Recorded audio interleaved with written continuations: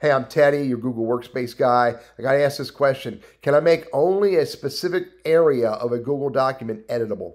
So I did a bunch of research. I have some ideas. I'm going to share it with you in this video. But before I do, hit the subscribe and notify button because I create all of this content for you.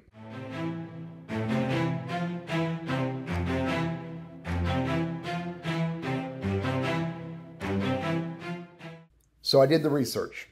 I looked through Google Community, I looked through Google Workspace support, I looked through Google Docs support, and I found no solution available that will allow me to only allow a piece of my Google document to be editable by others.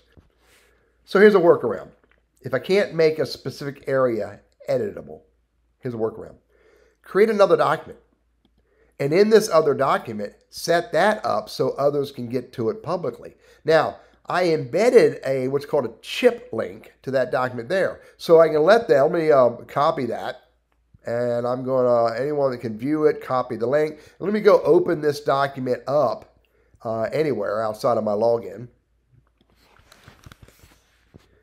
And so they can view the entire document, but they can't edit it. But this link right here, they can click on that. And this is, in fact, a document they can open and they can edit it.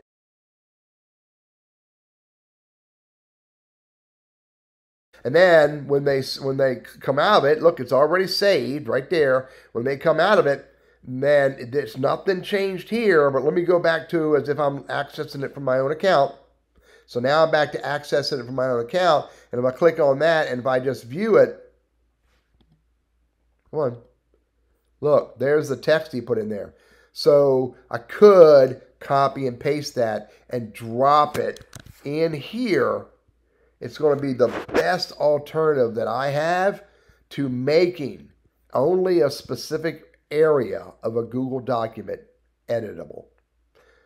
I'm Teddy, your Google Workspace and Gmail strategist, trainer, and coach, and I hope this workaround is helpful for you.